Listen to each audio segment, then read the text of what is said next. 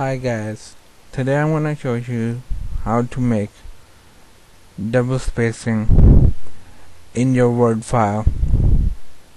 So if your teacher or anybody, if you want to make your file look good, you wanna make it double spaced so it doesn't look like it's all scattered and it's just to make it look professional and all.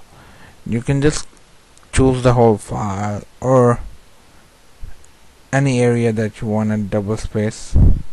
So if I go here and choose all of that, so the whole file is selected right now, except for this.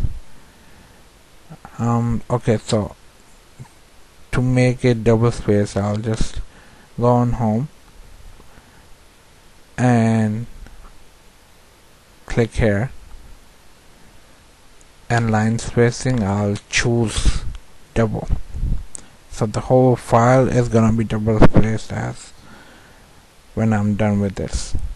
So double space,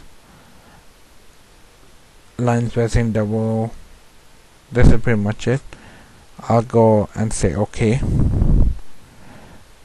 and there you go. You can see that the whole file is double spaced.